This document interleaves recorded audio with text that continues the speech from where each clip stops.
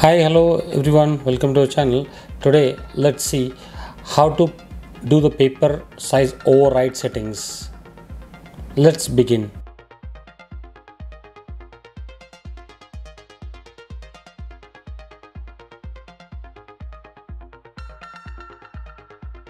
In few customers, when they would like to print from the Microsoft application or their system has been default pick the letter paper size, but our printers normally it should have A4 paper size, so there's a conflict, so the machine will pop up, it cannot print.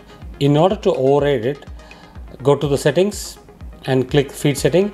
Under feed setting, direct paper setting mismatch, you select it, then by default it's enable, make it disable, so the machine will automatically override even if the customer print in letter size.